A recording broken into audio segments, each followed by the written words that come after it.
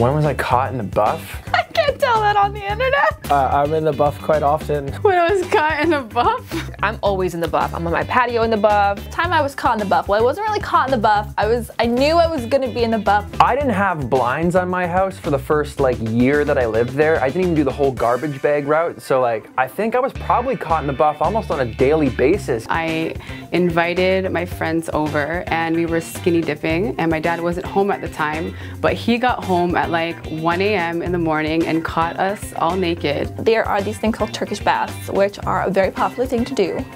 It is where you and a group of women, men, they separate you, so women, men.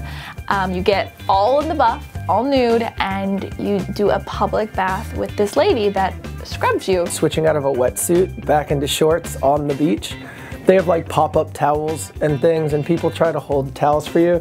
But a couple of times my friends that were holding the towels just dropped the towels. I go camping a lot, and there's a couple of camping spots that I frequent that don't actually have restrooms available. I'm naked all the time outside, so it's yesterday. You know what? It's my home, it's my space, it is what it is. So last time I was caught in the buff, probably yesterday. There was one time when I didn't realize how close to a path I was popping a squat, and a family walked by, and I was caught in the buff, as they say.